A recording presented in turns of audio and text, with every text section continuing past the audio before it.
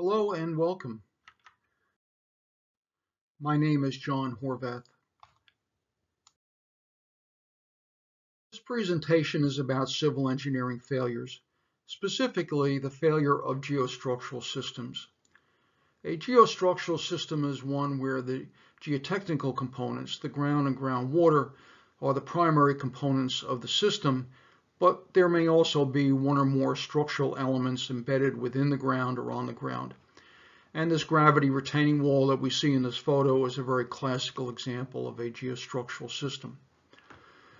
So when we have a failure of a geostructural system, as we see in this case, the partial collapse of this retaining wall, it is natural to ask the questions, why and why now? Why did this failure happen in the first place, and why did it happen at this particular point in time? So answering the questions why and why now are the fundamental aspects of performing a forensic investigation of the failure of a geostructural system. This is an outline of my presentation. As you can see, I've divided it up into segments. This is to present the material in a logical fashion, as well as to facilitate your viewing this presentation. Depending on the time that you have available, you may find it advantageous to watch this presentation in segments. So as you can see, I'm going to discuss some basic concepts concerning geostructural failures and forensic investigations, and then I will discuss a case history in some detail.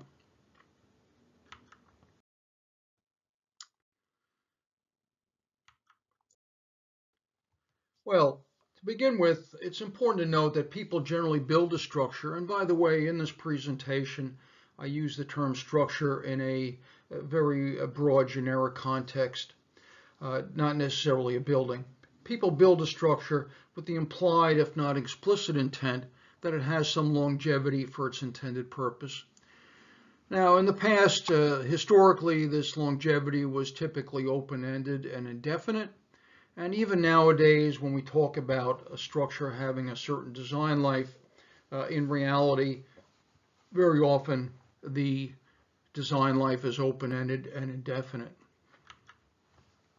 So a geostructural system, such as a retaining wall, is no exception to this. And this is a rather massive gravity retaining wall that was constructed in the early years of the 20th century in the Upper West Side of the borough of Manhattan in New York City. Believe it or not, this was built by a homeowner for a private residence, the residence being this rather imposing castle-like structure we see here. Certainly a more substantial retaining wall than the average homeowner would build for their property.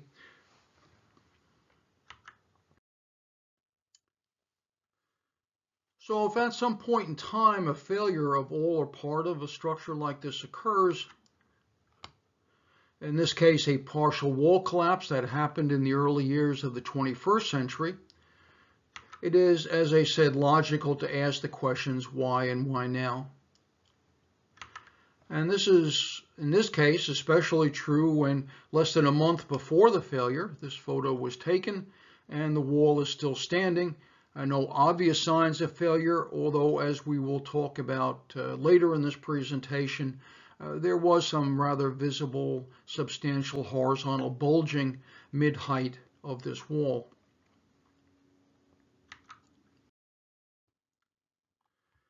It's important to understand that geostructural failures never, and I mean never, just happen for no reason. So answering these fundamental questions of why and why now in a rational, structured manner is a mission-critical component of every forensic investigation of the failure of a geostructural system. I can't emphasize enough that geostructural failures never just happen. And this is important because it is not uncommon, for example, when a water main fails, that you see some government bureaucrat will go before the press and say, well, you know, these things happen, we don't know why, there's no reason, there's no answer, they just happen, force majeure and all that. The reality is it's simply because the bureaucracy doesn't want to invest the time and resources into performing an adequate forensic investigation as to why that failure happened. Now, I've learned in my professional career that spans over 50 years now that conducting a geostructural forensic investigation is very extensive, multifaceted subject. There are both technical as well as professional and business components. And I've learned that these components are uniquely different from geotechnical or geostructural design and construction, as well as academic instruction and research. It takes a very particular skill set to perform a geostructural forensic investigation. So it's important to understand that somebody may be very proficient, very skilled, very experienced in design or construction, perhaps as an academician, but those skills do not necessarily translate into being able to perform a geostructural forensic investigation. And this is what motivated me to write and publish earlier this year this monograph on geostructural forensic investigations because of the unique aspects of geostructural forensic investigations. So this presentation is only a very brief introductory overview of what's contained in this monograph. And this monograph is really a synthesis and curation of my more than 50 years of professional practice as a civil engineer who has specialized in geotechnical foundation and related structural engineering. And I've been involved in my professional career in design capacity, academic teaching and research, as well as forensic investigations.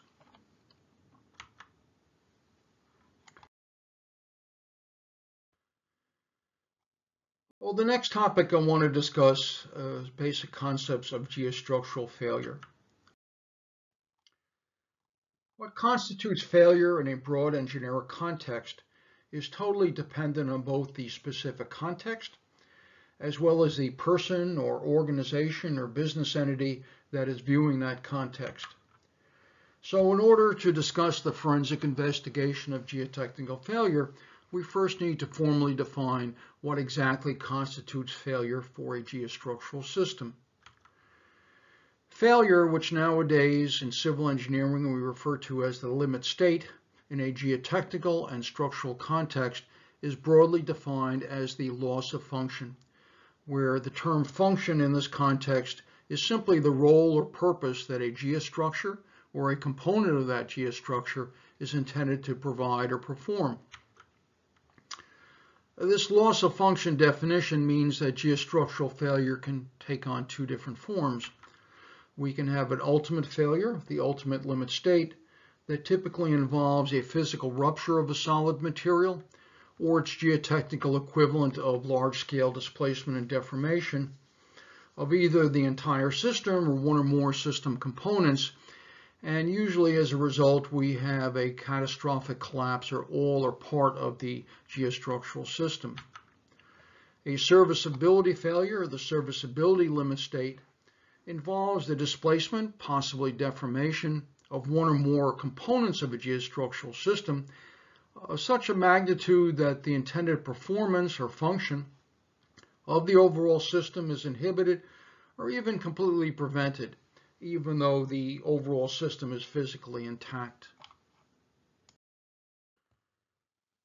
Note that many geostructural systems, such as foundations and earth retaining structures, as I've noted previously, have a structural component in addition to the geotechnical component.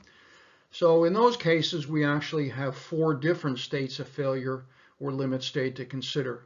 We have the ultimate and serviceability limit state of both the geotechnical and structural components. Now, because the consequences of the ultimate limit state are typically much more critical than those of serviceability limit state, due to the collapsed nature of the ultimate limit state, geotechnical and structural design philosophy and the codes we've developed for buildings, whatever, have historically focused on the ultimate limit state. It's also much easier to generalize and codify a design philosophy, the ultimate limit state, as opposed to the serviceability limit state. This is because the geostructural loss of function in the serviceability context is never uniquely defined, even for a given structure, as it's always dependent on the intended use of the structure as well as the proverbial eye of the beholder. So it's important to recognize that, especially for serviceability, both context and how that context is viewed by someone or some organization or business really is quite important. An example is a warehouse can have many and varied uses, and the tolerance of these uses to total and differential settlement of, say, the warehouse floor can be equally varied depending on the needs of the business entity utilizing the warehouse at a given point in time. Some years ago, I was involved in investigating a warehouse used by an industrial company. It was an older building that had existed for decades, had been used to manufacture electrical equipment, and the floor of the warehouse was rather uneven, but for the intended purpose was functioning just fine. However, when the building was converted to manufacture precision parts for military applications, the warehouse floor had to be, which previously was a slab on grade with underlain by miscellaneous fill, the floor slab had to be completely replaced and supported on deep foundations because the new function of the warehouse in terms of manufacturing required a much more level floor. I'm emphasizing these points because the ambiguity and divergence of opinion, what constitutes a serviceability limit state, can even occur with the ultimate limit state. Because in some geostructural applications, I found that we've reached the ultimate limit state, but we've not had a collapse in the traditional sense. We can have very large-scale displacements of soil slopes, earth retaining structures, building foundations that stop short of collapse. Yet in any reasonable context, we've had a ultimate limit state, we've had a failure.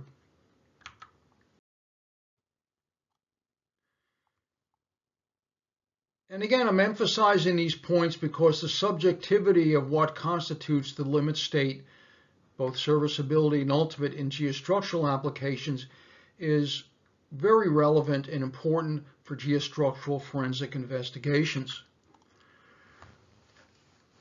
I have found that this function and eye of the beholder dependent subjectivity of what constitutes the serviceability and ultimate limit state in geostructural systems plays a very significant role in geostructural forensic investigations.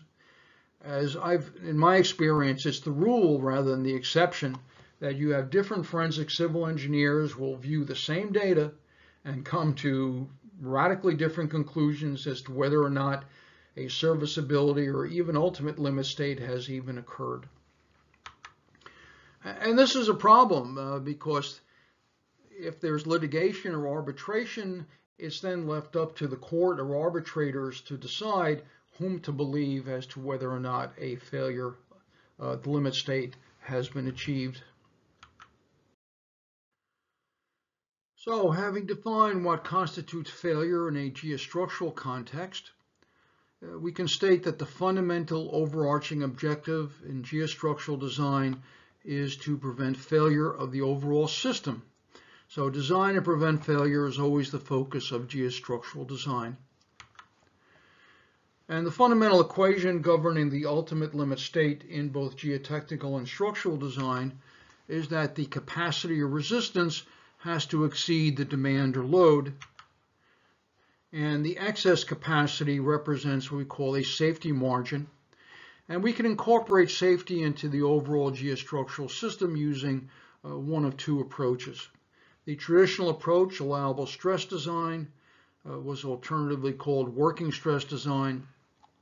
And this uses safety factors in order to balance the two sides of this equation. So the modified version of this fundamental design equation becomes the allowable capacity, which is the actual capacity reduced by a safety factor greater than 1, equals or exceeds the actual demand. The alternative is the load and resistance factor design, LRFD, and when it first came out, it was called ultimate strength design.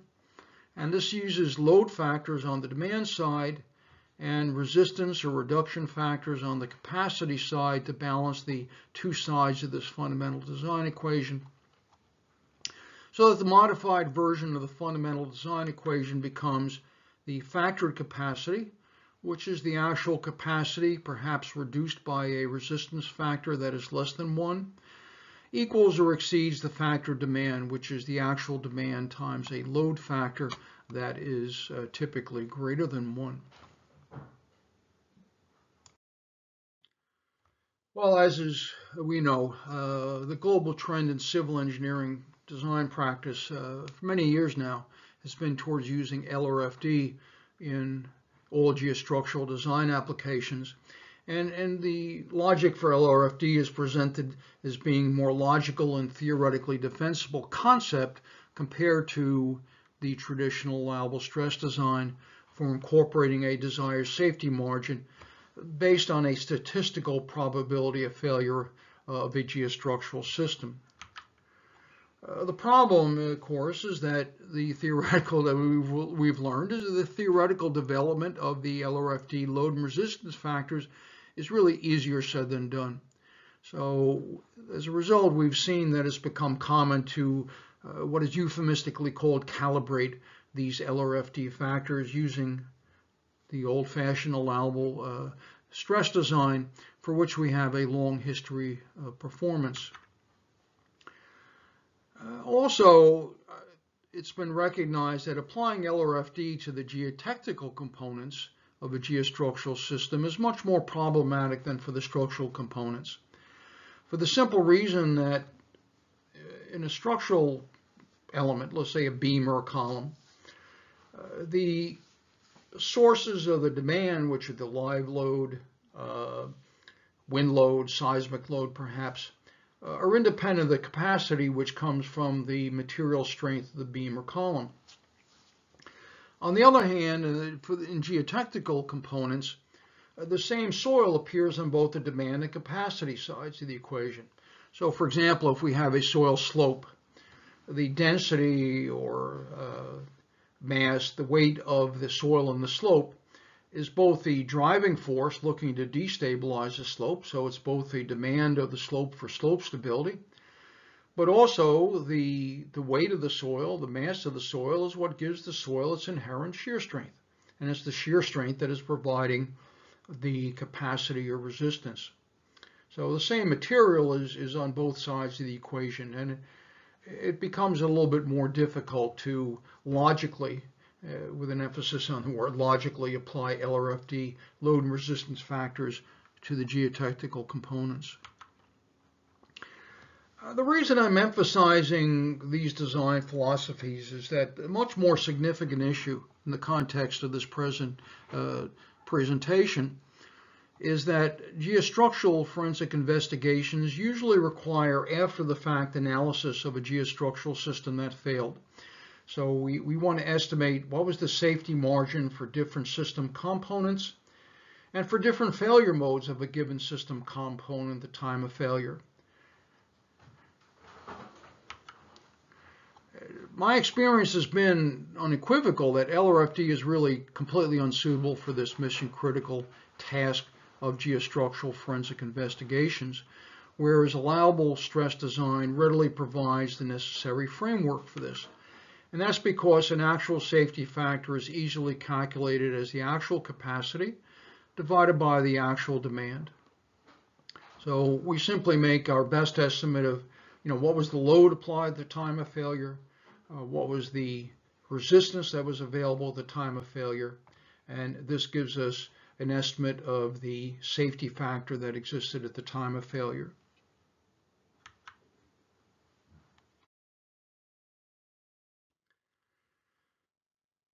Well, in this next segment, I would like to talk about forensic investigations in a generic context. Forensic investigation of failure is very, very common in the real world. It's performed in diverse industries and organizations for both tangible and intangible applications that range from product manufacturing to product marketing to service industries, but always for the same reason. And that is very simply, if we don't learn from our mistakes, we tend to repeat those mistakes.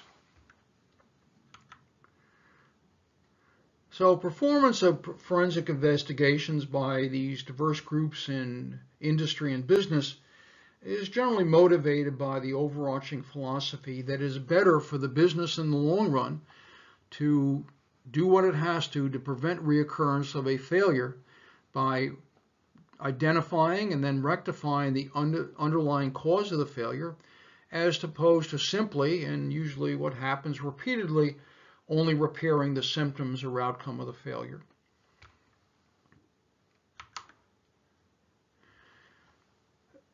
This is a good mantra to follow: fix the problem and not the blame. Well, because failure forensic has been formally and extensively studied for many diverse business applications, it's useful to discuss a few basic concepts of these generic investigations before we look at forensic investigations specifically for geostructural systems. And this is to provide some baseline terminology and concepts for us to use.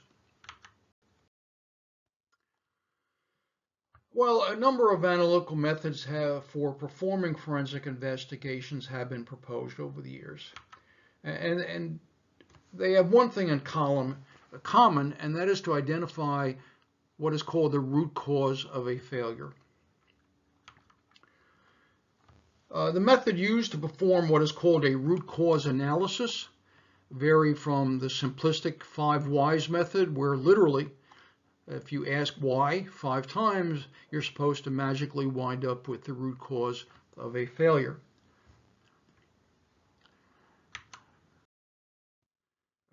On the other hand, much more common is the more rigorous use of what is called the Ishikawa or fishbone diagram, and this allows rational consideration of multiple potential paths of some overall process that resulted in a problem. For example, in this case, manufacturing some product.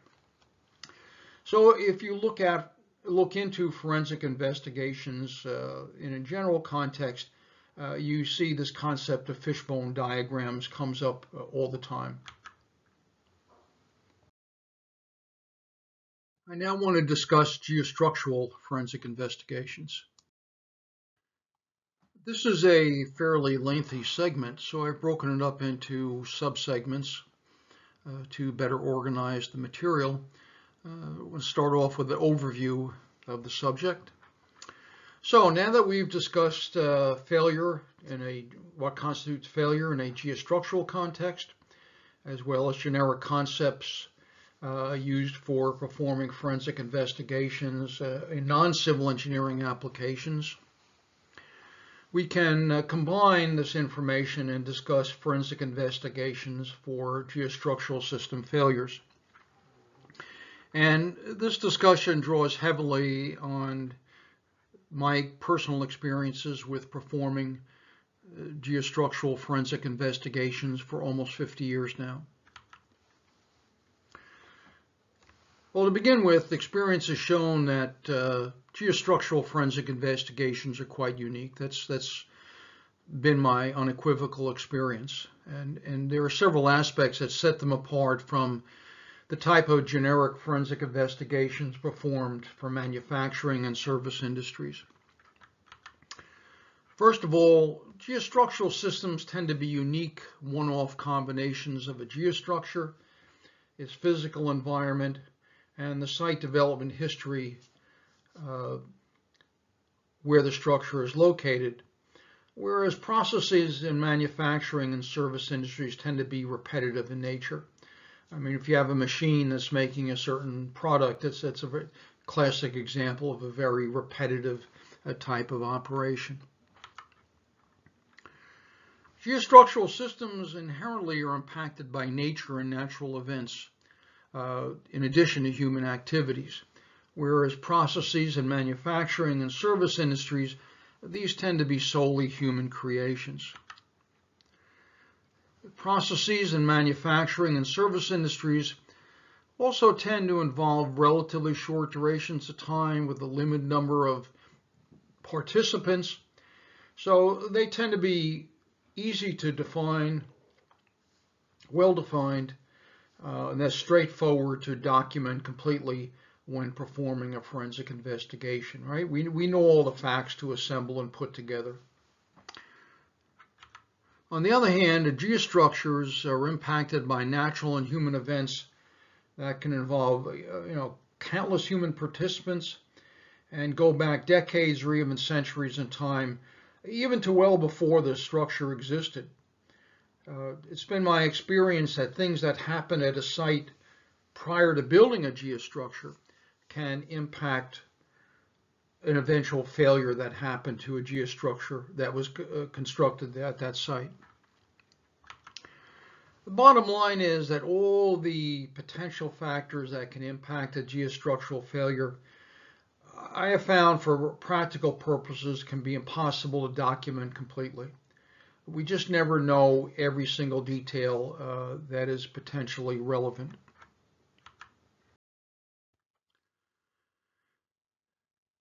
From a business or practical side of things, when a geostructural system fails, there's generally a very diverse group of interested parties, and these parties tend to have very competing business, financial, and legal interests, and this results in a legal process that, in my experience, drags on for many years.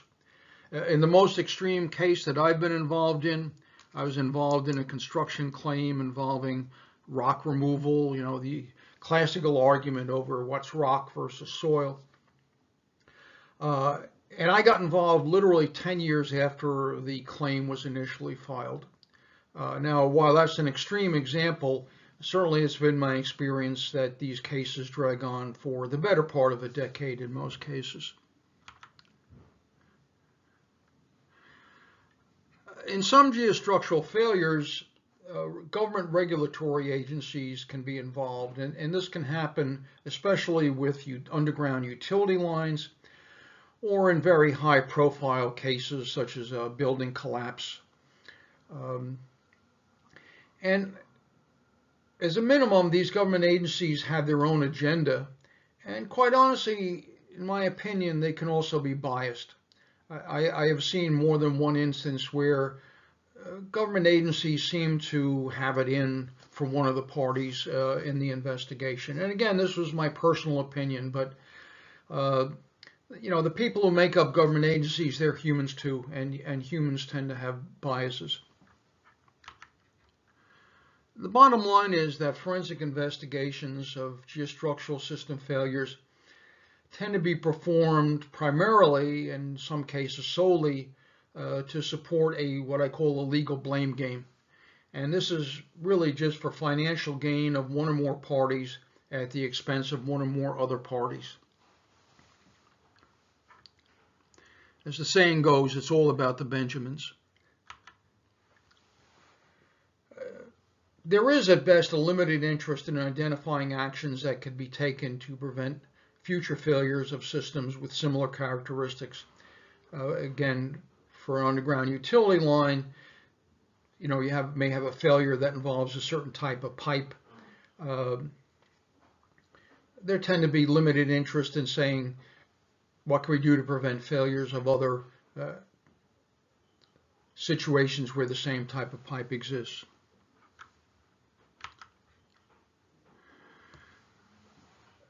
By comparison, a process in manufacturing or service industry has a failure. In most cases, there is a common collective corporate interest of everyone involved who expeditiously repair the process so that the failure doesn't happen again in the future. And the forensic investigation is performed with this in mind, right? Fix the problem, not the blame. Whereas in geostructural failures, the objective is almost always fix the blame. Whether or not we fix the problem, very often we don't care. Now, in manufacturing or service industries, there can be some element of a blame game. in forensic investigations. It's what I call bureaucratic musical chairs. I mean, yeah, within a organization, everybody wants to point a finger at somebody, but this is fairly tame in my experience and limited compared to really what I've found to be drawn out legal wars that typically happen when a geostructural system fails.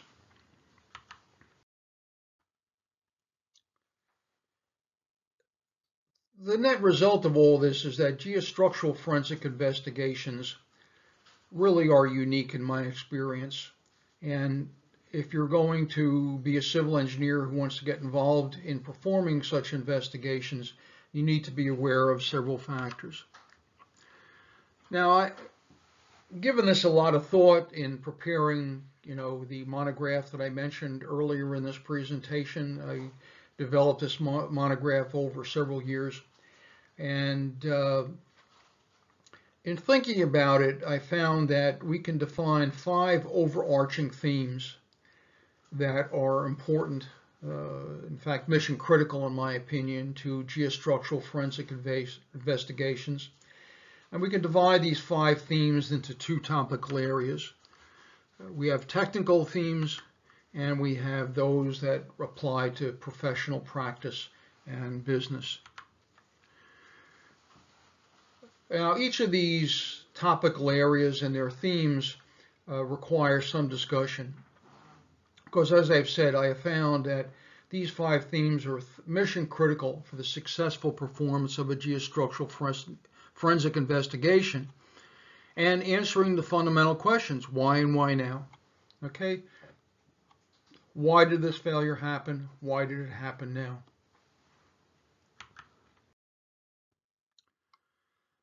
So let's first talk about the technical themes. I found that the traditional generic forensic tools for performing a root cause analysis, such as the fishbone or Ishikawa diagram, are really ill-suited for geostructural failures. And the reason is that, in general, I have found that it's not possible to identify a single unique root cause of a geostructural failure. There are usually multiple contributing factors, multiple root causes, if you will, and these act synergistically to cause a failure. Take away any one, and the failure does not occur. And this is not unique to geostructures. This is actually something that's been found with other type of system failures, such as aircraft accidents. If you've ever seen any of these TV shows about aircraft accidents and their investigation, you'll find time and time again that they'll talk about the fact that it's not just one thing. It's a succession of mistakes or occurrences, and you put them all together and you have an aircraft accident. Eliminate any one of them and you don't have that accident. So it's very, very similar in geostructural failures in my experience. Another unique aspect of geostructural failures is that there's often a unique identifiable what I call trigger event. And this is something that occurs at the time of the failure or perhaps shortly before a failure. And this trigger event destabilizes a system that had been stable, now perhaps only marginally, but it had been stable for some extended period of time prior to the failure. And I have found that this trigger event phenomenon is very, very common with geostructural failures that involve underground utility lines. It's very common in older urban environments, in older cities, that we have sewers and water mains that have been in the ground for well over 100 years, 150 years, things like that. And then all of a sudden, one day, they fail. And as I said at the beginning of this presentation, they don't just fail for no reason. There's always a reason.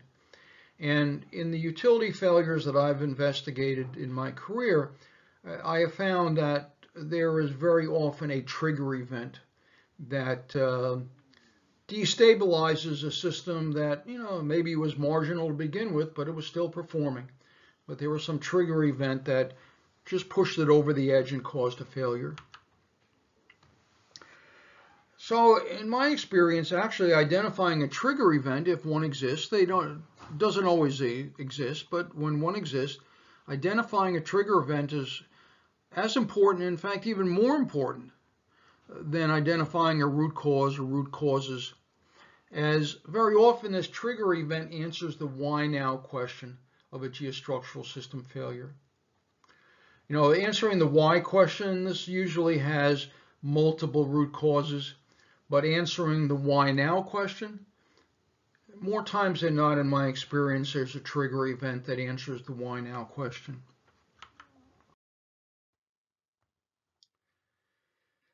So what I found the most useful tool for performing a root cause analysis of a geostructural failure, and this is whether it's the ultimate limit state or serviceability limit state, no matter what type of failure it is to create a linear timeline. And this is simply you assemble all the available information of the site of a failure and the geostructure that failed in a temporal order.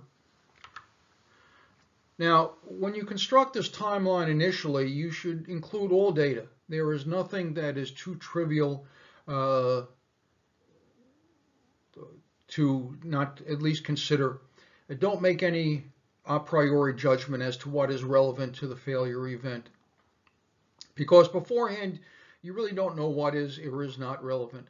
So when you assemble this timeline initially, every piece of information that you get from any source, whether it's an external source or something you discover yourself during the course of your forensic investigation, all of this information should be put into a linear timeline.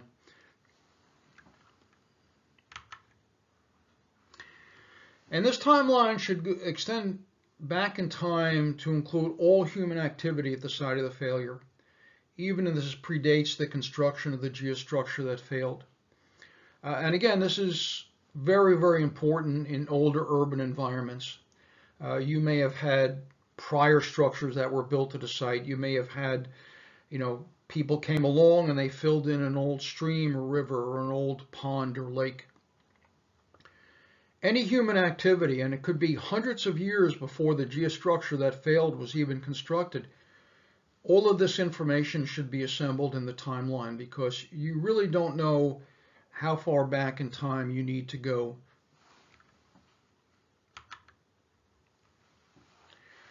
Now, once you've assembled this timeline, you then construct a causal mechanism, as I call it. Some people call it a causal chain, because each one of these events you've identified it's like a link in a chain. So you construct a causal mechanism or chain that, in your opinion, as the forensic civil engineer, is the sequence of relevant events that led up to the failure. And as I said, usually you'll find that there are multiple root causes. There's relatively uncommon to find a single unique root cause of the failure.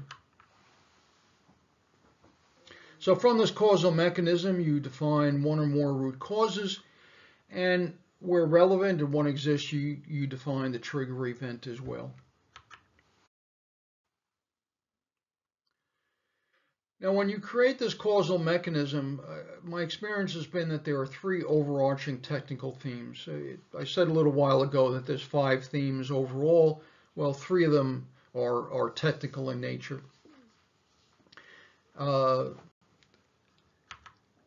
First one is to think broadly, think completely, and to think granularly. And I'm going to elaborate on each of these themes to explain the underlying reasons why I feel each of these is so critically, mission critical important to every geostructural forensic investigation.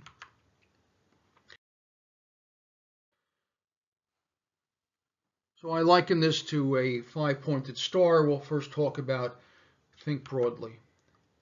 Now, my experience has been that thinking broadly is the single most important theme that should be an undercurrent that runs through every geostructural forensic investigation.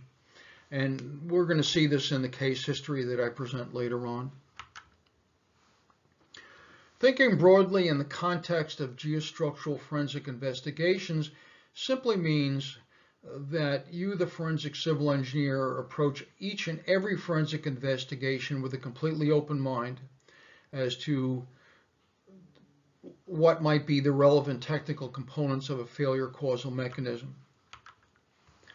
The hardest thing that we as professional civil engineers have to overcome is confirmation bias. And this means because of our education, our professional interests, our professional experience, we tend to become very specialized in a certain aspect of civil engineering. And this is what we mean by confirmation bias. It's not bad inherently, it just is just part of being an expert in a particular technical area. So you want to avoid confirmation bias and always look beyond your area of professional specialization and expertise when you look at the physical evidence, at least during the initial stages of a forensic investigation. Again, we're going to see this in the case history later on. And I found it's especially important to keep in mind the so-called gray areas or transitional gaps between areas of specialization that tend to be a technological no man's land, as was a term used by the late Professor Sven Hansbo. Wrote a very interesting opinion piece in Ground Engineering magazine more than 40 years ago. And even then, even more than 40 years ago, Professor Hansbo was lamenting the specialization in civil engineering education and professional practice. And of course, this has only become more so in the decades since. By gray areas or transitional gaps, these are subjects that fall through the gaps between areas of specialization. For example, between geotechnical engineering and structural engineering, very often soil structure interaction tends to fall through the gap. So we want to take particular care to watch out for those sorts of things. And again, this is going to be something that we'll see in the case history later on in this presentation.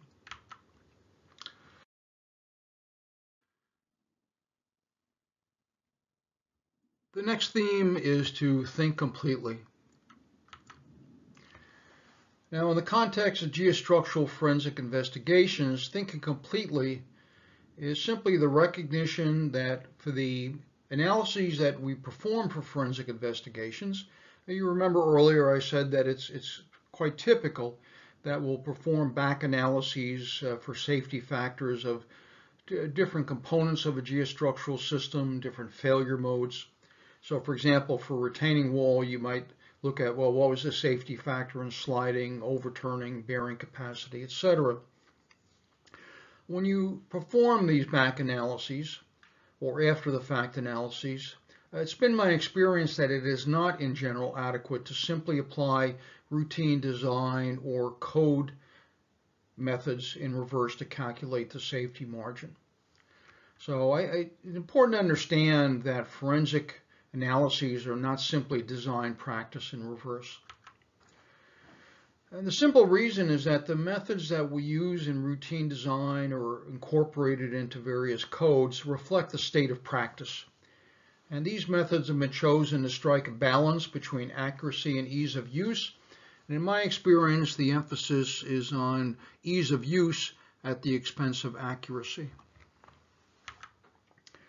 Now, my experience has been that as a rule, you need to use analytical methods that reflect the state of knowledge.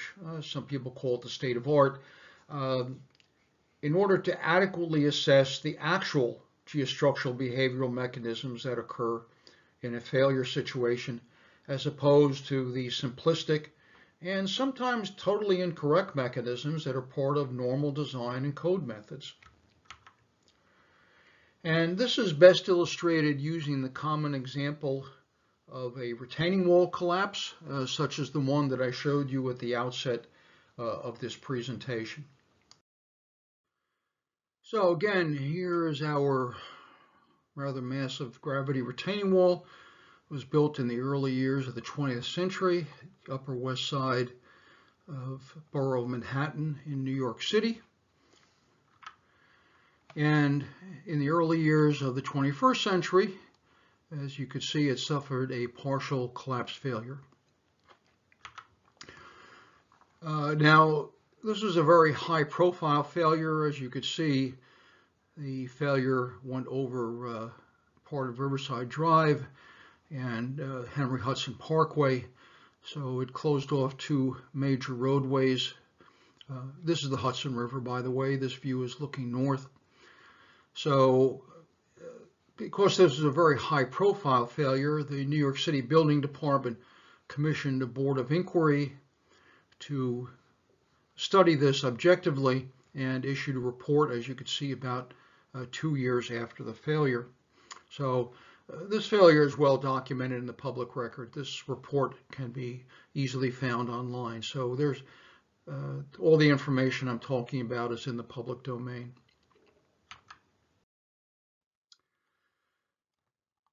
Well, this wall was about 75 feet, roughly 23 meters high, and about 24 feet, roughly 8 meters wide at its base.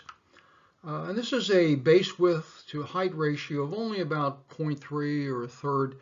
So on the low side, my experience is from having taught geotechnical and foundation engineering for over 30 years, that just from creating homework problems to design a gravity retaining wall, that you need a B/H ratio greater certainly than 3 or a third to have a stable system under gravity loading. Now, in routine design practice or in building codes, we would apply this hydrostatic or triangular distribution of lateral earth pressures, preferably using a solution from Coulomb earth pressure theory, perhaps an exact method. No, Rankin's method is not correct here, despite what a lot of people might think, despite what some codes may say.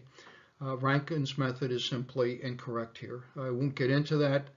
You could read my various publications as to why Rankin's method is simply incorrect to use here. But in any event, the routine practice in codes would also assume that this wall would behave in a rigid monolithic manner. So if we're looking at sliding, we're looking at overturning, we're looking at bearing capacity, we're looking at bearing stresses, the assumption would be that this 75-foot high mass of material would move as a rigid body. As I said, very common, very typical assumptions that I've shown you here. However, the actual wall exhibited very substantial bulging, especially at the mid-height. And by substantial, I'm talking about several feet. Really can't be seen too well in this photo, but there is a very substantial mid-height bulge. And this photo was taken less than a month prior to the failure. As I said, several feet relative to the forensic investigation indicated this bulging was several feet relative to the original geometry of the wall. Well, there's no way that this is going to explain that bulging for two reasons. So modeling this actual behavior, first of all, you have to use arching theory for lateral earth pressures, not the traditional hydrostatic earth pressure distribution. Because arching theory, which we know from research is simply more correct,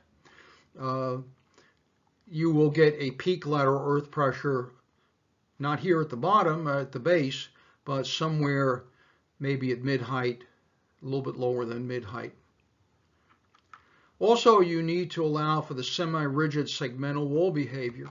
Right? This wall was not a monolith of poured-in-place Portland cement concrete, reinforced concrete, or even unreinforced concrete. It was an assemblage of pieces of stone. And although these blocks were mortared at the face, they were not mortared internally.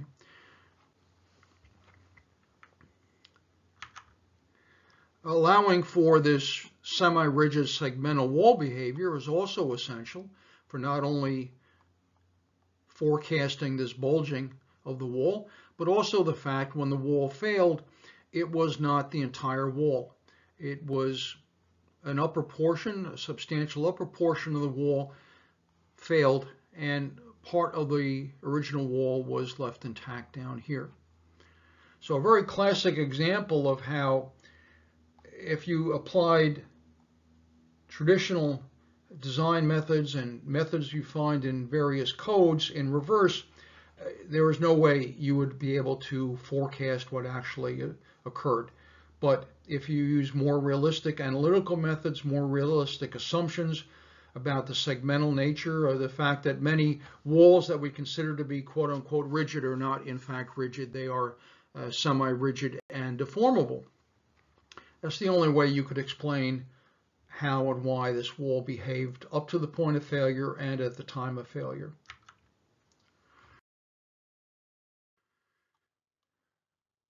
The third of 5 themes, and the last one of a technical nature, is to think granularly. And in the context of geostructural forensic investigations, thinking granularly is the recognition that no detail is too small or trivial to be considered explicitly, and absolutely nothing, and I mean nothing, should ever be taken for granted without independent verification to the extent practical or possible by you, the forensic civil engineer. And this includes things we take for granted, very basic things like specific gravity of the soil particle solids or soil identifications that may have been made by others. And again, I think the best way to illustrate the point I'm trying to make here is to use an actual example from geostructural forensic practice. And this was actually the very first forensic investigation I was involved in my career in the early 1970s. Well, this was a high school gymnasium building. It was a single-story building, no below-ground space, pre-engineered steel rigid frame construction. The interior floor was simply slab on grade. The rigid frame columns along the sides of the building in the longitudinal direction were supported on thickened edges of the floor slab. So the thickened edges of the floor slab basically acted as continuous footings for the columns for this building.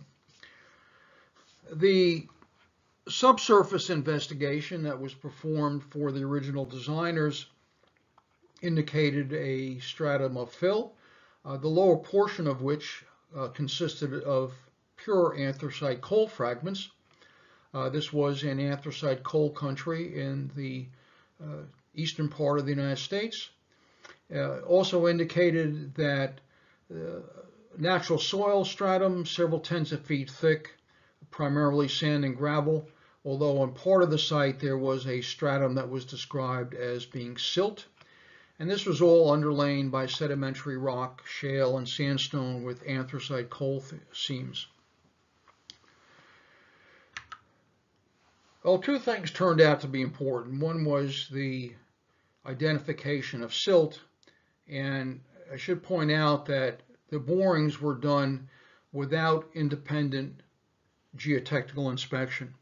So the entire project was designed based on what we call driller's logs, meaning that the people who drilled the borings identified the materials they encountered, wrote them down on boring logs, and these were the only soil descriptions that were used to design this structure and its foundations.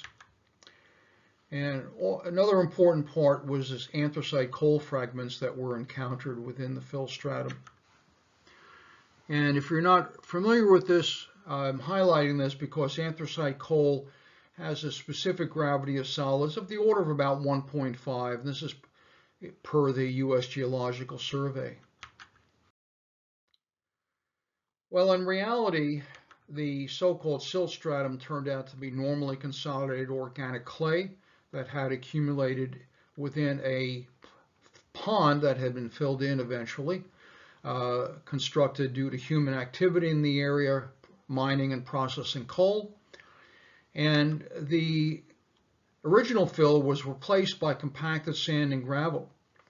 And this was because the owner found that they could actually make more money by removing the anthracite coal fragments, selling them at a profit, and that more than paid for replacing the fill with compacted sand and gravel, which the original design engineers for the building felt, well, this is going to be a better foundation stratum for the shallow foundations, the slab on grade. Well, of course, the siliceous sand and gravel that was used as the replacement fill had a specific gravity of solids, about 2.7, which is almost twice that for the anthracite that was removed. Well, what happened after the fact, we could see, is pretty predictable. Because of the change in unit weight of the fill stratum, even though the thickness of the fill did not change, the unit weight was almost double.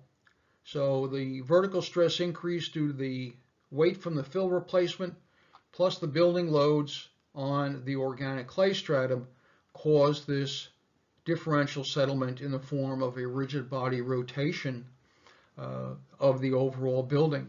And this was significant because the main component of this building was a basketball court that was aligned in the longitudinal direction, in this direction of the building. Interestingly, the owner of the building actually chose to live with this. Now, the building no longer exists, but it existed for several decades and was used. And I was told that whenever they would have high school basketball league games, there was a special rule for games played in this building where the teams had to change sides every few minutes. And that was so simply because they didn't want to have one team always running uphill to the basket. We can laugh about this after the fact, but the fact still remains that this was a serviceability failure due to not properly identifying the materials that were involved at the site, relying on driller's logs, which is something you should never do, and not taking into account the specific gravity of the existing fill versus the replacement fill. Very basic concepts. So my suggestion is heed the advice of Sherlock Holmes. Observe the trifles. There is nothing that is ever too trivial, too simple to consider during the course of a geostructural forensic investigation.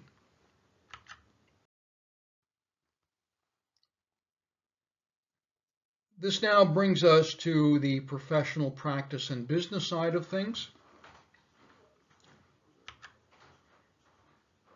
And with respect to the unique professional practice business aspects of geostructural forensic investigation, my experience has shown that there are two overarching themes. So I said there were 5 themes overall. We've talked about the 3 technical themes. We're now going to talk about the 2 professional practice and business themes. One is to think independently, and the other is to think honestly. And again, as with the 3 technical themes that I just finished discussing, each of these 2 themes require some elaboration to explain my reasoning why I feel these are mission critical important in every geostructural forensic investigation.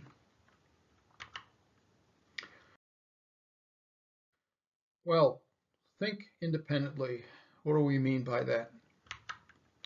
In the context of geostructural forensic investigations, thinking independently means that the forensic civil engineer should always perform their own independent forensic investigation. Now, reasonably, it's fine to use unique factual information that's developed by others, such as government agencies, during the course of their investigations. In my experience, when you have very high profile failures, very often an underground utility line, it may be a building collapse. For legal reasons, a government organization may have control of that site, and they may perform certain testing of materials, destructive testing or whatever, that can't be replicated by others. So it's, in my experience, it's certainly acceptable to use factual information like this. But you have to use this factual information to always develop, I emphasize always, your own causal mechanism, root causes, and trigger event if one exists. And more than ever, I found this can be challenging because forensic civil engineers are often engaged relatively late in the game these days. And by late in the game, I'm talking months or even years after a failure event occurs. When I first started doing forensic investigations decades ago, the forensic civil engineer used to be contacted very often days or weeks after a failure occurred. Now it tends to be months or years later. And it makes a big difference in things in a lot of ways. So this means that independent site investigation is impossible. The failure site has long since been repaired, covered over, whatever. The overall scope of your forensic investigation may be limited by your client as to what the client is looking for, what the client is willing to pay for.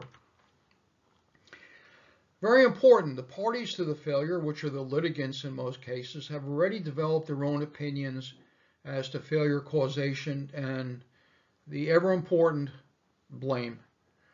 They may not be engineers, but that doesn't prevent them from, in their own mind, deciding what caused the failure and who's to blame for it. And as I pointed out earlier, blame is the name of the game in geostructural failures. Somebody's looking to collect money from somebody else. That's really the heart of most of these cases. In addition, the litigation is often well advanced, and these litigants' opinions, right or wrong, good or bad, have already been documented or otherwise reflected in various legal proceedings and filings.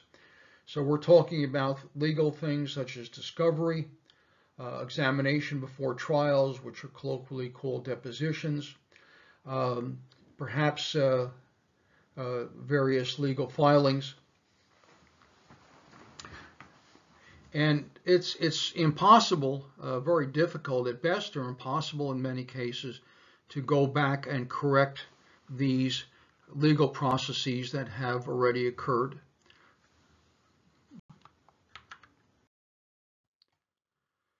Now, in extreme cases, and this has happened to me not often, but it's happened a time or two, the forensic civil engineer may be sought out merely to professionally rubber stamp some failure causation that's assumed or imagined by others. I literally, one case comes to mind, a state highway department, who I will not name, contacted me and said, look, we've done our investigation. This is our opinion on what caused the failure. We need somebody with your academic credentials and all the letters after your name to go to court and say this is what caused the failure. And they were blunt about it. At the end of the day, it becomes a professional and judgment of a licensed professional engineer whether or not you want to get involved in assignments. My suggestion is to clearly understand up front what the specific constraints of a potential geostructural forensic assignment are, and then you make your own professional decision whether or not you want to get involved. Nobody can make that decision for you.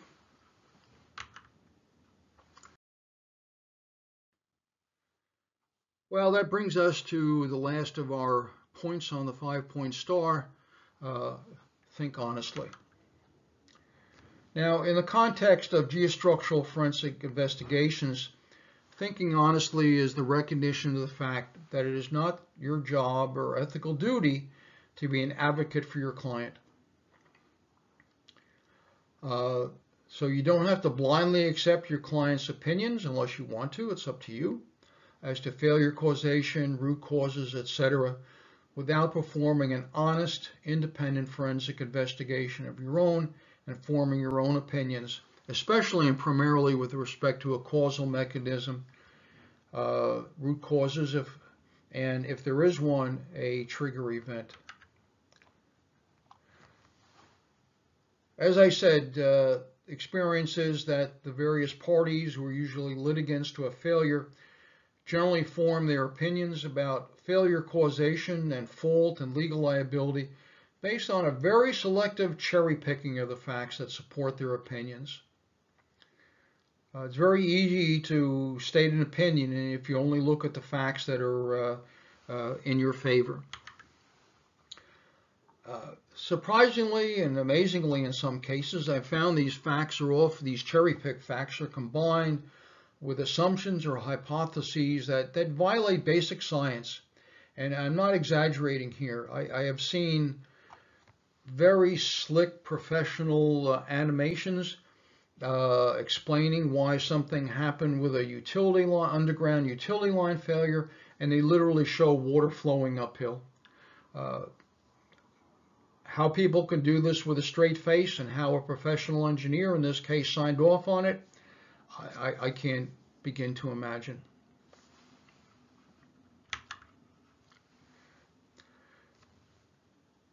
Bottom line is, facts do not cease to exist because they are ignored. And that's really something to always keep in mind, in my opinion.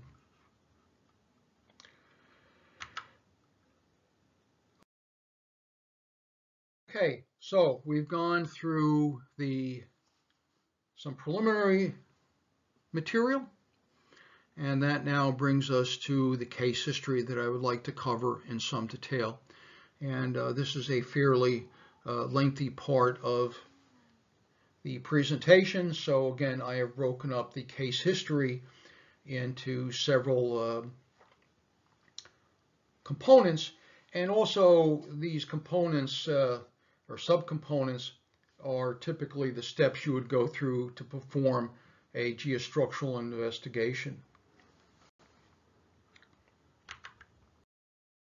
As you'll see, this case history is technically very modest in terms of the physical damage that occurred, and the geotechnical and structural behavioral mechanisms that are involved are quite basic and simple, although these mechanisms did interact in a rather complex soil structure interaction manner.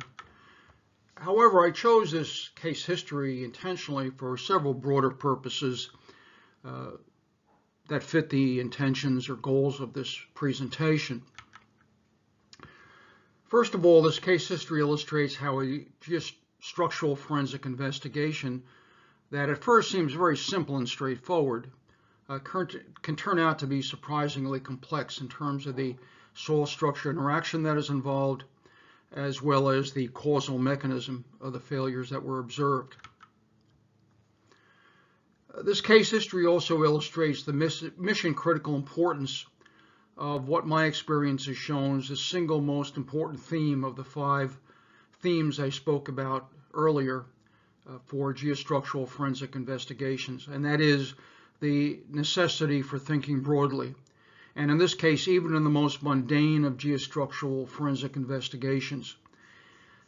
And as a result, you need to perform a methodical, phased forensic investigation, keeping an open mind, putting aside any confirmation bias that you may have as a result of your specialization, and just use the factual information as it is acquired.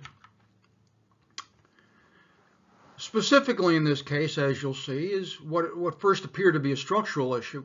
And what's interesting is actually there had been a prior forensic investigation and structural repairs that were performed by others. So there were all indications were that it was a structural issue, and that's how it was presented to me when I was first contacted by the client. However, as you'll see, it turned out to be geotechnical in its origin. You'll also see, because there had been a prior forensic investigation and repairs, the short-sightedness and waste of money of applying what I call a Band-Aid solution to the symptoms of a problem without making an effort to determine the root cause of the problem.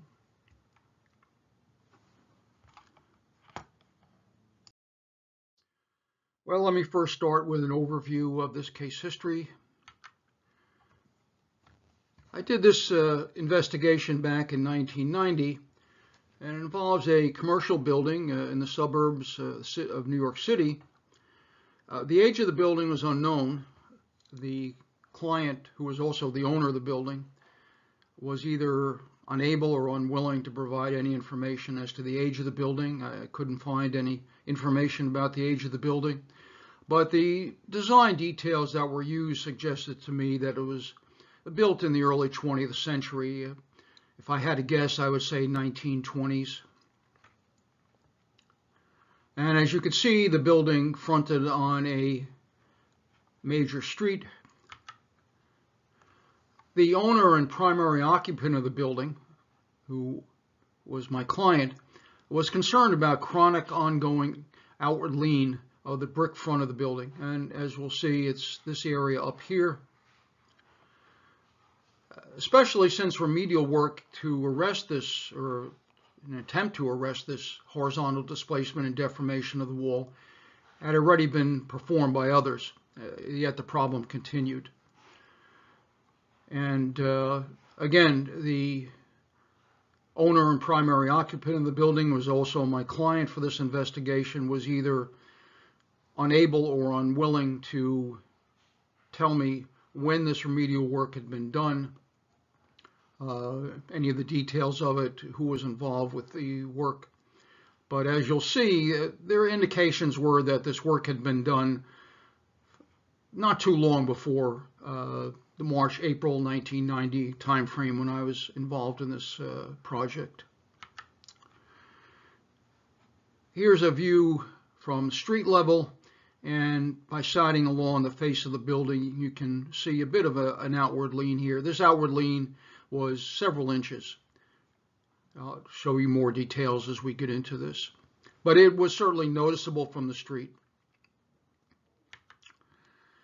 And this was the only external indication that work had been done to try to alleviate this outward lean of the wall.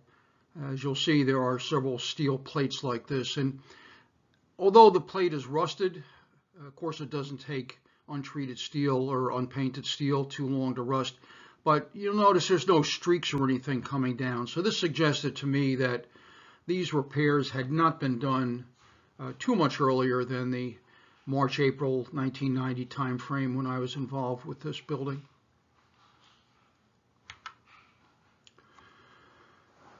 So a geostructural forensic investigation was commissioned. I was the principal engineer involved with this, and the goal was to first and foremost identify the cause of the ongoing wall problem, because clearly these repairs that had been done by others had not arrested the problem. Well, here's a simple plan view of the building.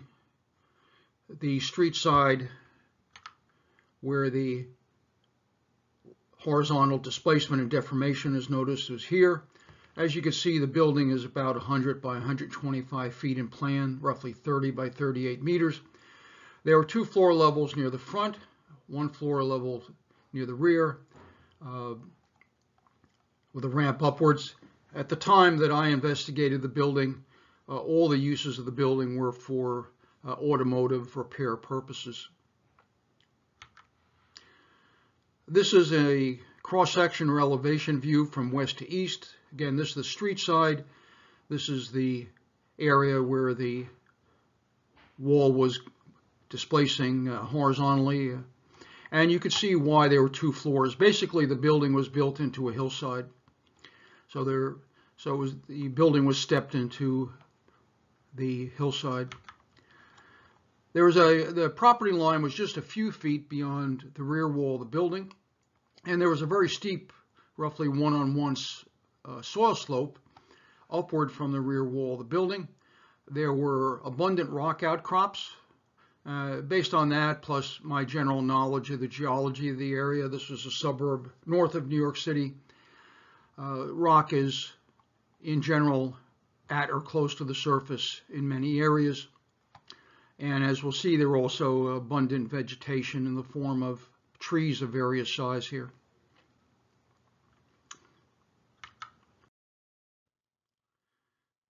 Well, let me now get into the forensic investigation that was performed. Because the problems that were conveyed to me by the building owner were on the phone in the initial contacts were entirely structural in nature. The client described the outward lean of the face of the building, the fact that there had been some prior attempts, structural attempts to control this. The initial phase of the investigation focused on the structural details of the building, primarily the internal details of the building. So using this simple plan view as a guide, first we'll start with the roof and work our way down into the building. The roof was bow-shaped. It consisted of a built-up membrane, very typical built-up membrane over timber plank decking. In my experience in this area, timber plank decking for roofs was very common up until plywood started to be used in the latter decades of the 20th century. These rectangles you see here, these used to be skylights, but at the time of the investigation in 1990, these had been covered over by plywood. These were just vents in the roof. So you could see that the bow shape was in a roughly north to south direction. And again, here's the street side, and this is the front wall that was displacing and deforming in a horizontal fashion. The roof support consisted of timber bowstring trusses, and this was part of why I dated this to perhaps the 1920s time frame. My experience with construction, commercial and industrial construction in this area, is that this was a very typical design detail for buildings where they wanted a lot of open space. You know, for example, like an automotive garage or something like that, some manufacturing facility where they wanted a lot of open floor space. So there were 3 trusses running in the north-south direction here.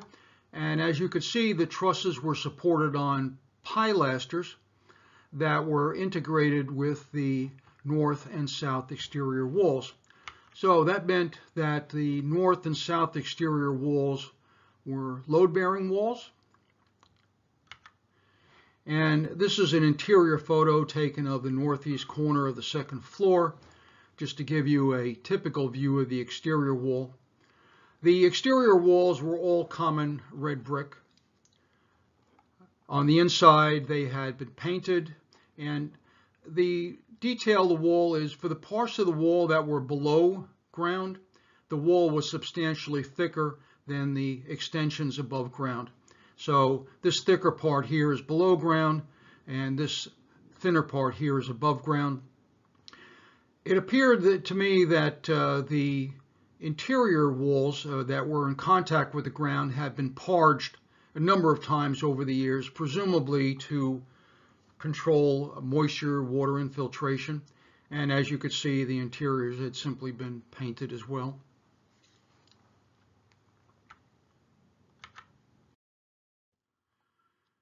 Continuing our way down to the second floor, in the rear there was only one floor level, and it's assumed to be slab on grade. There was no investigation to dig through the floor. As you'll see, after the initial structural investigation, things turned to a geotechnical focus, so I did not deem it relevant to break open the floor and see what was supporting it. That didn't seem to be an issue. Again, the important thing here is in my opinion, when you perform these investigations, is to do things in a phased manner. Don't just rush in and start doing, ripping up things, digging holes everywhere. Is just try to progress in a rational manner. In this case, we started with the structural elements because all the indications we had from the building owner and client were that things were structural, the problems were structural in nature. But you approach things in a phased manner, and as you discover new data, new findings, you simply adjust your investigation accordingly. As I said, the front of the building had 2 floor levels, and for the front of the building that had 2 floor levels. There were steel beams that ran in an east-west direction, and as you can see on the west end here, the beams rested on the exterior wall of the building.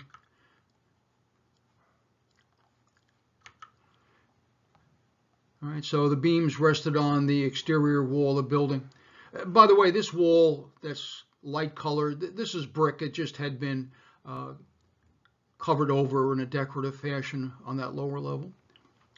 So these beams that carried the second floor over the first floor in the front of the building were supported on the exterior wall, which meant that the front exterior wall of the building was also load-bearing in nature. And that was significant because, again, this was the side of the building where there was several inches of horizontal displacement and deformation of the upper part of the wall here. So this heightened our concern because this wall that was displacing was also a load-bearing wall.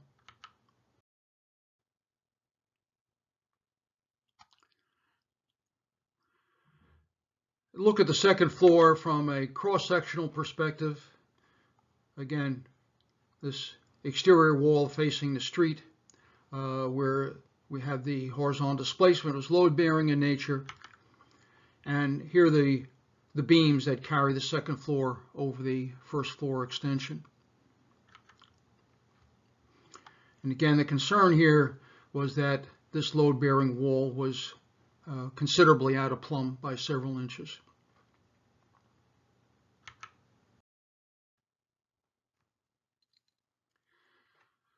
Well, continuing the interior structural inspection, this hand-drawn sketch were the field notes done by a structural engineer that worked with me on this. This is just the floor beams that I pointed out previously. And very early on, what caught our eye were these knee braces, structural knee braces in the front of the building. And this is a close-up sketch that was made during the forensic investigation. This is the steel floor beam carrying the second floor over the first floor. This is a photo I took showing the knee braces that have been constructed. I mean, these were done, it must have taken some effort and some cost to do this. And again, these looked fairly new. Obviously, they had been freshly painted, so I don't think this work had been done too much earlier than the March-April 1990 timeframe when I was involved with this structure.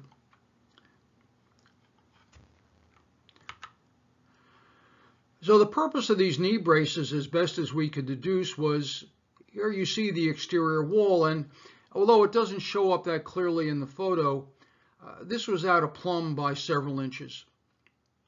So this was the wall that was leaning outward towards the street, and clearly the intent of these braces was to structurally tie the exterior wall to the braces, which themselves were framed into these floor beams, these 36-inch floor beams. And you can see there are steel angles that connect to threaded rods that connect to a plate in the front of the building. So these plates, this is the plate you see here on the exterior face of the wall.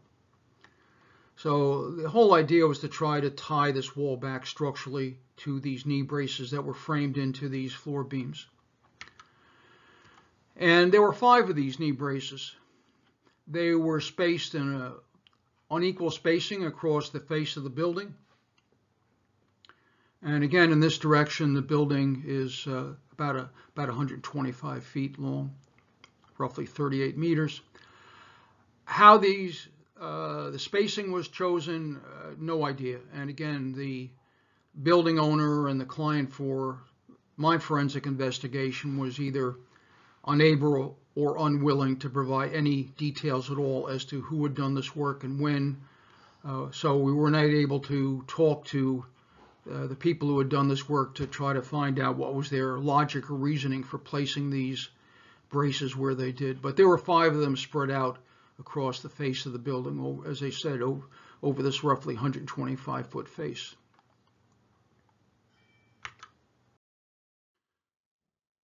So we've discussed these knee braces at the front of the second floor. Let's continue on with our structural inspection.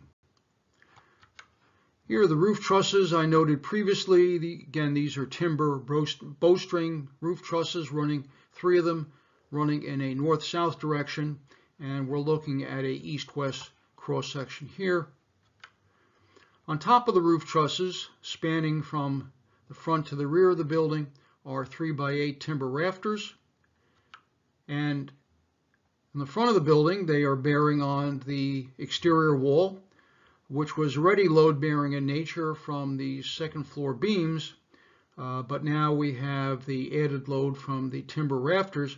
And this was troubling because this is where the wall was most out of plumb by several inches. So there's a real concern that these rafters could literally lose their support from the front wall.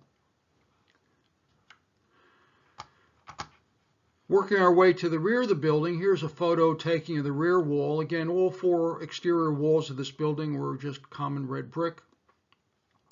We see that the roof rafters are simply resting on a ledge that was constructed in the brick wall.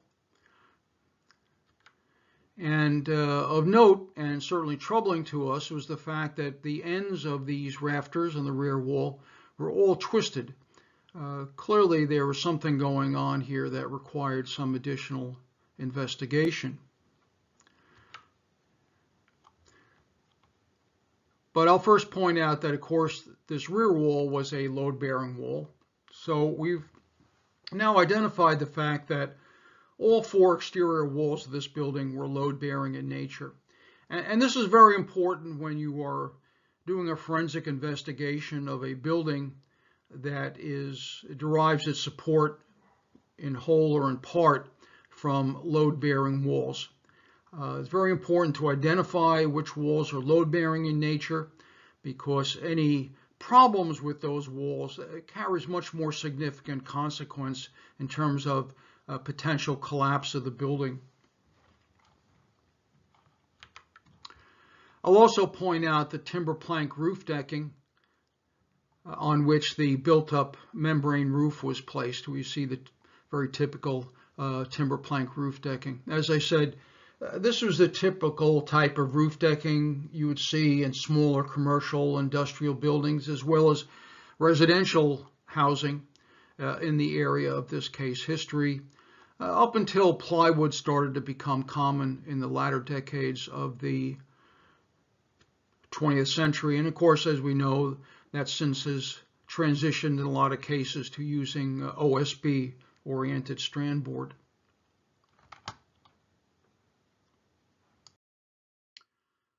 Well, as I said, the twist at the end of these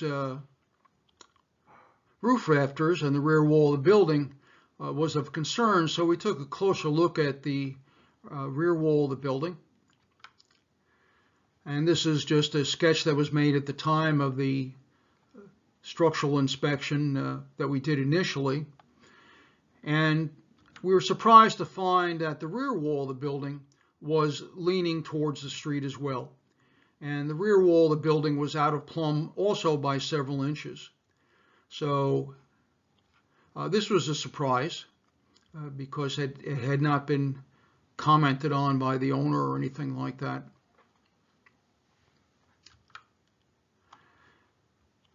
And clearly this was contributing to the twist at the end of the roof rafters that I pointed out previously.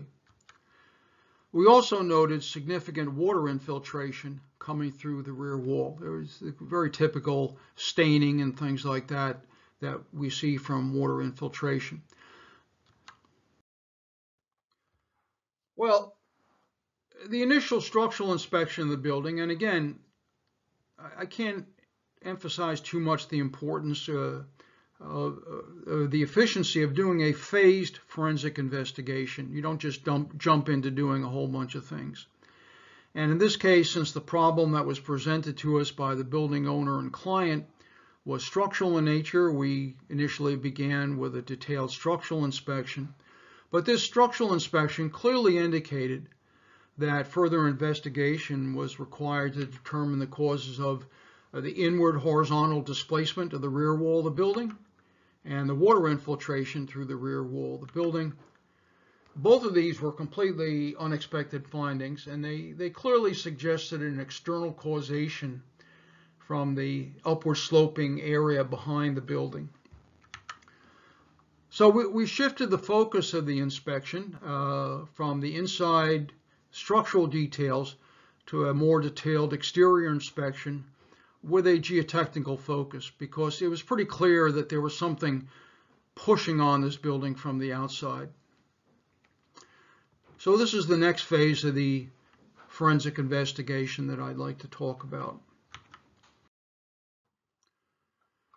And again, I'll just use the simple plan view and cross-section elevation view that I've used previously. Now the focus shifted to the rear wall of the building that we had discovered was also displacing several inches inward. So the magnitude of the horizontal displacement here was of the same order of magnitude that we observed in the front wall of the building. And we also wanted to investigate what was the source of the groundwater that was infiltrating through the wall of the building. Well, this is a photo I took in April 1990 from the roof of the building. There was a parapet around the entire roof. And here you can see the bubble shape to the roof, very typical of this bow-shaped type roof design, the built-up membrane, the covered over skylights. So there was a brick parapet of varying height, no more than a couple feet high. Not the standard code height one would expect nowadays for a wall, but there's a parapet around the building, and this was just vitrified clay capping on top of the brick wall. So this is a photo from the southeast corner of the building looking from south to north, and photo from the other end looking from north to south. And as you can see, the ground is up and over the parapet and washing over onto the roof of the building. There are trees, some of them of surprising diameter, or caliper as they're technically called, growing right up against the rear wall of the building. And again, the property line is just a few feet from the rear wall of the building. So the property line is perhaps somewhere in here. I'll just invert this upper photo just so you can kind of get a perspective of, it provides the same perspective looking to the roof to the left and the slope to the right. Well, clearly the attention focused on what was going on with this rather steep slope up behind the rear wall of the building. This is an aerial photo of the building. Actually, the aerial photo was taken some year. It's later than 1990, but it does depict what the roof of the building looked like at the time of the forensic investigation in 1990.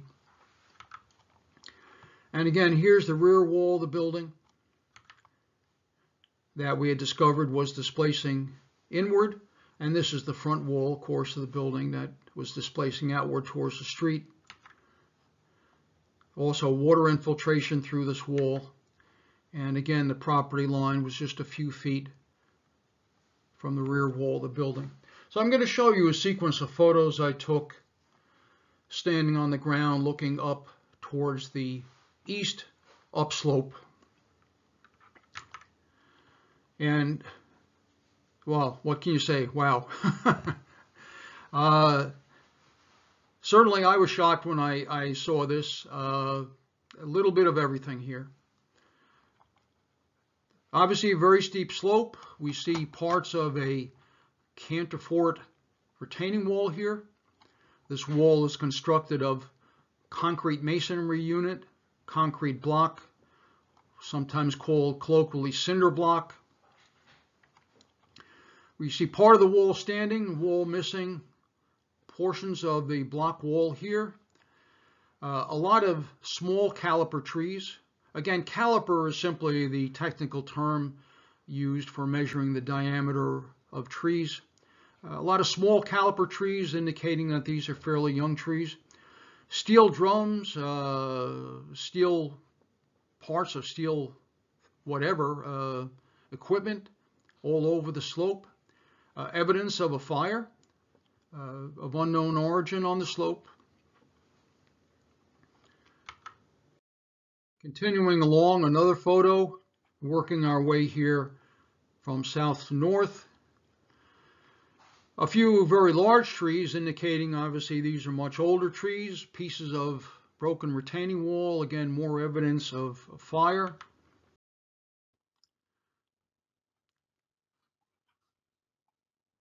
More evidence of broken retaining wall. And finally, the north end of the wall that's still standing, although obviously it's structurally broken and in an imminent state of collapse. If I put all these photos together in a montage to kind of give you a view upslope, the photos match up reasonably well. We can get a view. Again, this is a distance of roughly about 125 feet, about 40 meters or so in round numbers. So we see that here's the two ends of the retaining wall, counterfort retaining wall, that are still standing. Large part of the wall has failed. Debris from the wall strewn about the slope. Evidence of at least two fires, one here, one here. Who knows what the origin of the fires were. If I had to guess, I rather doubt that they were natural in origin. My guess would be that these were started by people. All sorts of anthropogenic debris all over the slope. Well, let's take a closer look at this upslope area, and clearly this was a complete surprise. Obviously, the building owner and tenant, primary tenant, and was also my client, did not give any indication of this sort of mayhem behind the building. So here's a more complete aerial photo.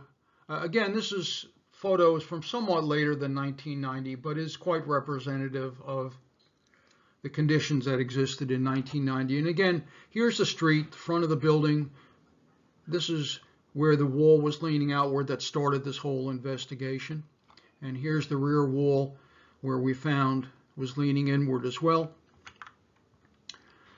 So clearly, the source of a lot of this debris was a failed counterfort retaining wall, and the length of the failed area was about 100 feet, 30 meters long. And clearly, as a result of this failure, this sent a wall of debris, broken parts of the wall, soil backfill behind the wall,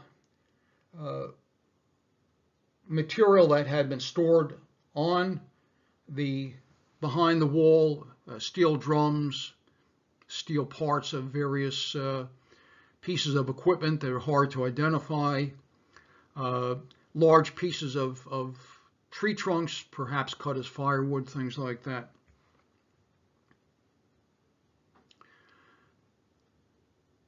So this was the end of the forensic investigation. That really the very important outcome was finding out that the rear wall of the building had moved inward, and that there had been this failed wall that sent a lot of debris down against the rear wall of the building.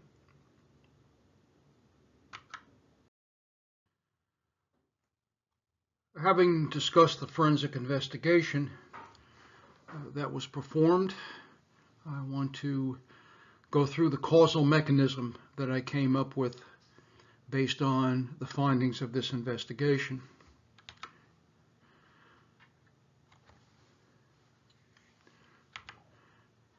Again, here's the property line, a few feet from the rear wall of the building. And again, this is the street side of the building, and the front of the building is where the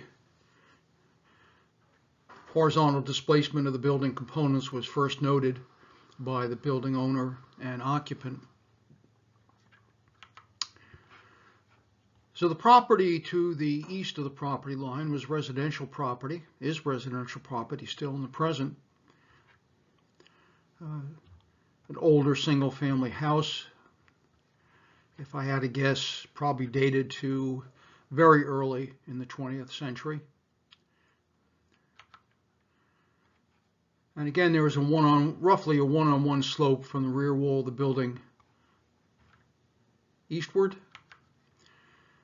And apparently at some time in the past, the owner of the residential property had a counterfort retaining wall constructed. I can only speculate that this was to provide a fairly level backyard area for at least part of the property. And it was clear from the debris that was found on the slope that all sorts of material was stored in this area. There were steel drums,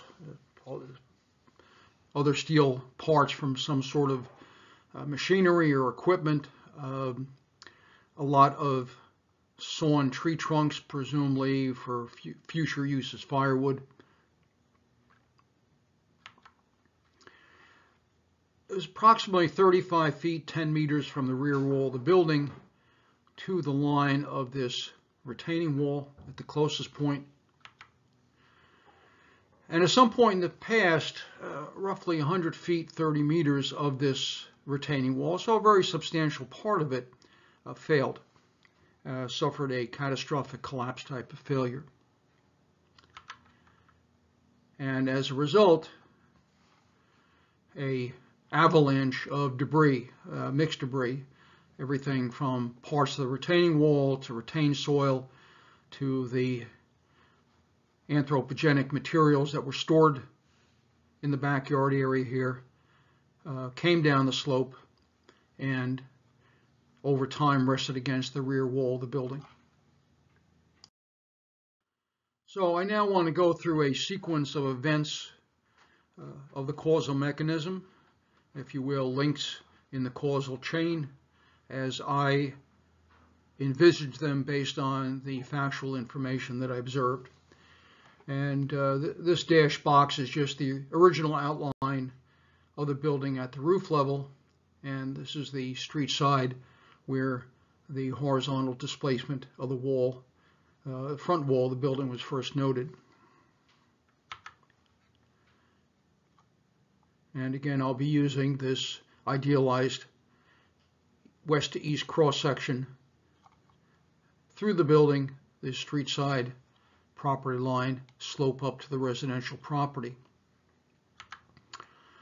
The first element in the causal mechanism was that debris from the failed retaining wall moved down slope to the rear wall of the building. And in the extreme, you could see this is actually a piece of that retaining wall, right? It was just concrete block, unreinforced as best as I could tell. And in extreme cases, pieces of this block came down the entire roughly 35 feet, 10 meters down the slope to rest against the parapet of the building. Again, this is just vitrified clay capping on top of the rear wall, on top of the parapet.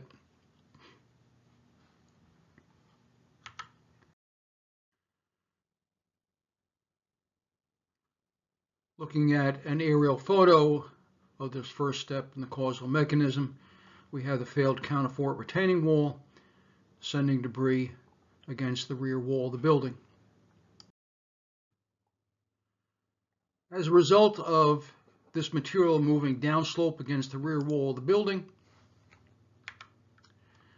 we have an earth force from the accumulated slope debris push the rear building wall inward. And this is just an idealization of the displaced building outline at the roof level.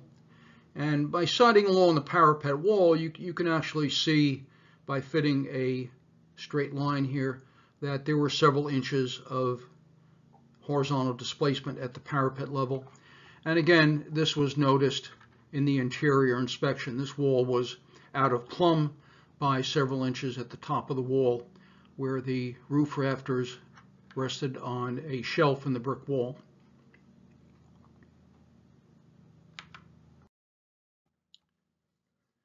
And again, looking at the second step in an aerial photo, we see the earth force pushing the rear wall inward.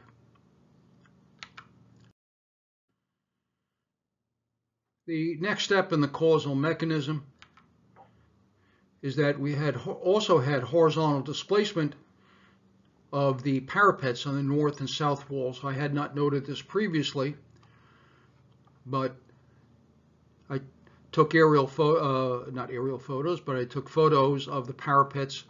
This is the north wall. The south wall is difficult to see because there was a rather mature tree growing right up against the wall. There is one here as well, but it's still a little bit easier to see. But again, by fitting a straight line, you could see that at the parapet level, the north and south walls actually bowed outward.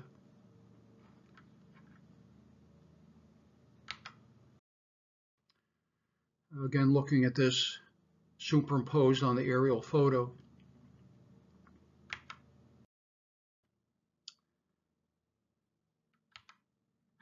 As the next step in the causal mechanism, the horizontal displacement of the rear wall of the building also created axial displacements and forces within the roof rafters. The roof rafters, I believe, acted as a fairly stiff structural diaphragm in an east to west direction, in a horizontal direction, and literally transmitted the forces through the roof rafters to the front wall of the building.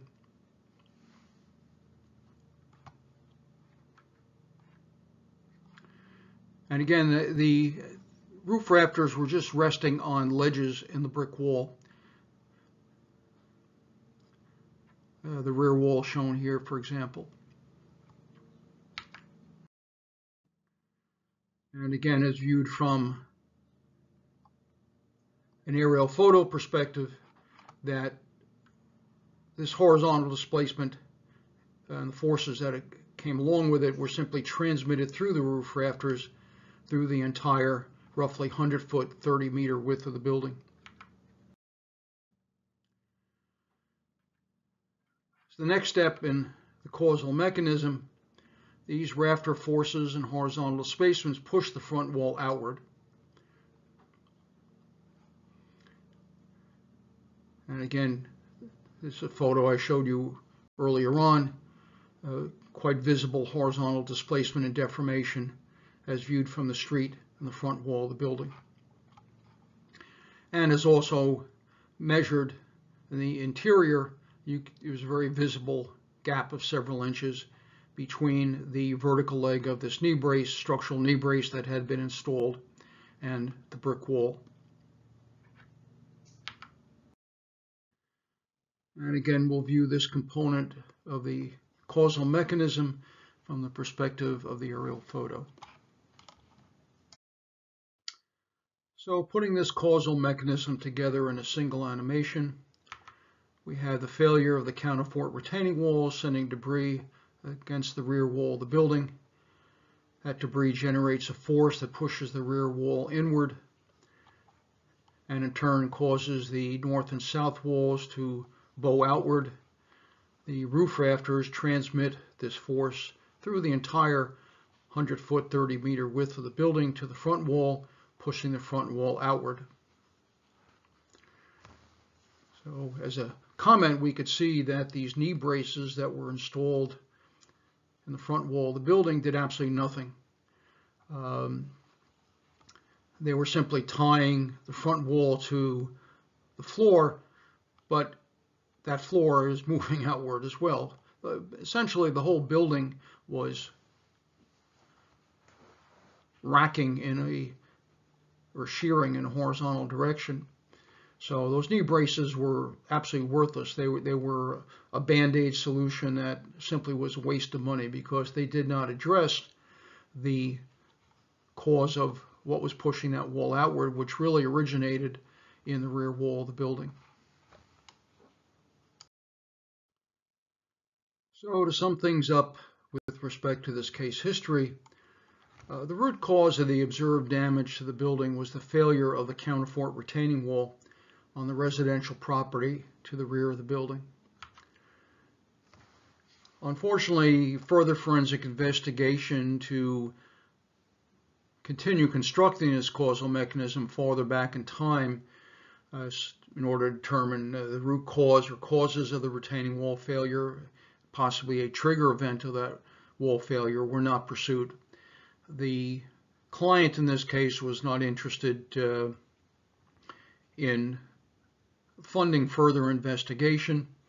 At the time that I was involved, there was no litigation. Whether or not the building owner eventually sued the owner of the residential property, I have no idea. I will say that, again, this case history occurred in the early months of 1990. That building has since been torn down some time ago and replaced by another building. So I don't know what the eventual outcome was, whatever discussions were held with the owner of the commercial property or whatever. But I will just say that this is one of the somewhat unsatisfying things sometimes of doing geostructural forensic investigations, is that you would like to do more, not just to run up the bill, but to just out of an academic curiosity, if you will. I mean, in this case, yeah, I mean, it's a logical thing to want to know, well, what caused the retaining wall to fail? What was, what were the exact design details of the retaining wall, etc. And very often this is not possible simply because your client is not willing to fund the time to pursue these things further.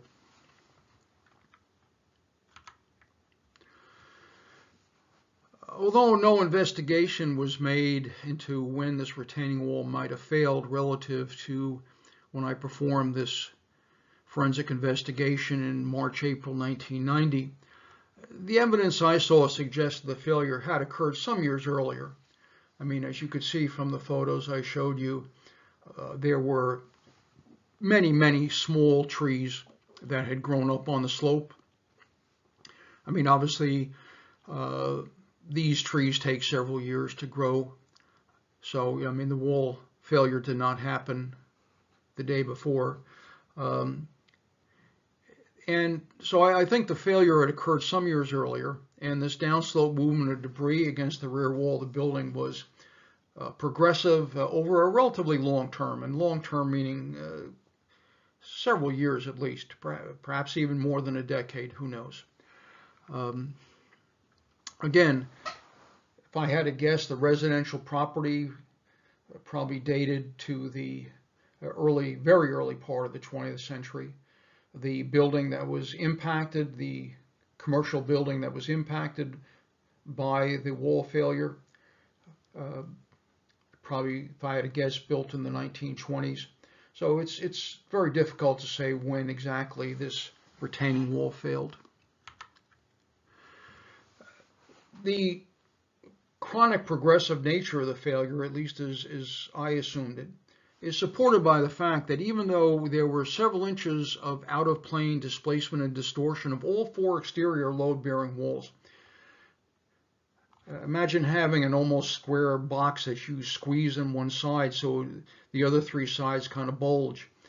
There was absolutely no observed cracking in the brickwork anywhere. I mean, all of these walls were inspected to the greatest extent practicable on the interior and the exterior, and there was absolutely no cracking of any of the brickwork. And I think this is a very, very important lesson to be learned here, that when you have cementitious materials, masonry materials, we tend to think of them as being fairly brittle in a stress-strain perspective. And this is true, but it is true only in relatively short-term loading. I mean, for example, you break a concrete cylinder or something like that. These materials will indeed behave in a brittle fashion. However, these same materials under very, very slowly applied long-term loading can be surprisingly ductile. And it's very important to understand the material science of materials when you're doing geostructural forensic investigations. I mean, if you look at, in this case, brick walls, or if you look at a reinforced concrete retaining wall or something like that, the absence, we tend to look for cracks. That's very natural whenever we have masonry or concrete or something like that. It's natural to look for cracks to indicate displacement and deformation. But that's not a foolproof indicator. You have to be very, very careful. You have to make measurements. In this case, we measured the walls being out of plumb and things like that, sight along a wall. Simply sighting along a wall can be a very, very useful investigative technique. So you do have to be careful when you're working with cementitious or masonry materials that the absence of cracking does not mean that there has not been any significant displacement or deformation.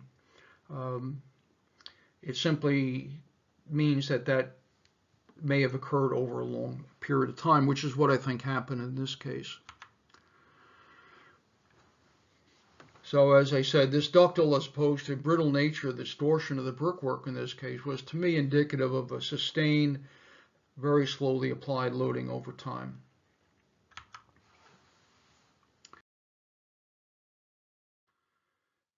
Well, that brings me to the end of this presentation and just some closing comments. I believe it's useful to reiterate the 5 overarching themes that my experience has shown are really mission critical in performing a geostructural forensic investigation.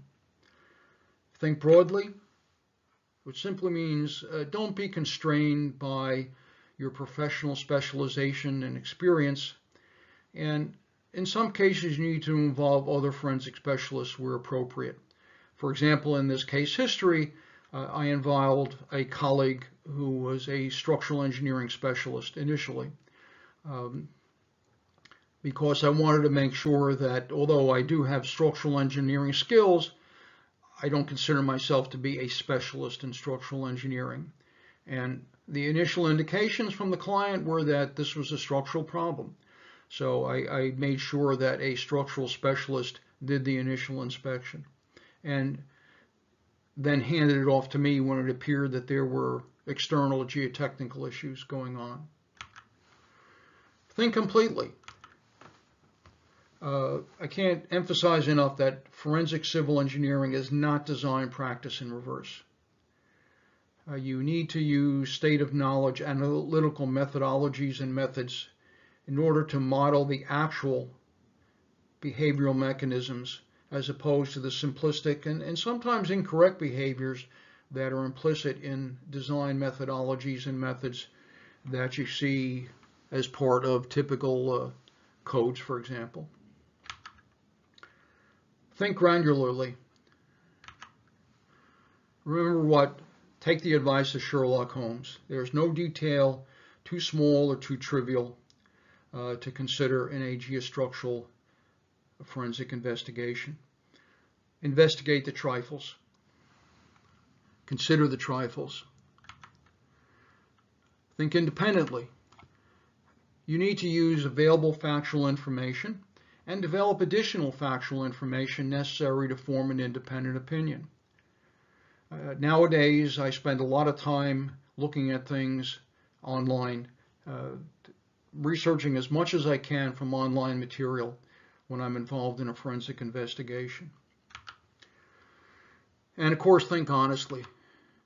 You never want to cherry pick the facts to support a causal mechanism. When you develop a plausible causal mechanism and must be consistent with all the factual information. And I shouldn't have to say this, but I do, as well as the basic principles of math and science. Gravity does not cease to exist when you're performing a forensic investigation. And although that may sound silly, I have unfortunately seen very notable civil engineers make some really incredible statements of, water flowing uphill and things like this, defying gravity in their forensic engineering reports. So remember the five-pointed star. Think broadly, completely, granularly, independently, and honestly.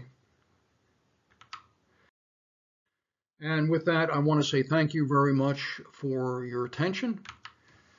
And again, what I've presented here is just scratches the surface of what I cover in this monograph that I published earlier this year. This is the ISBN number for obtaining a copy.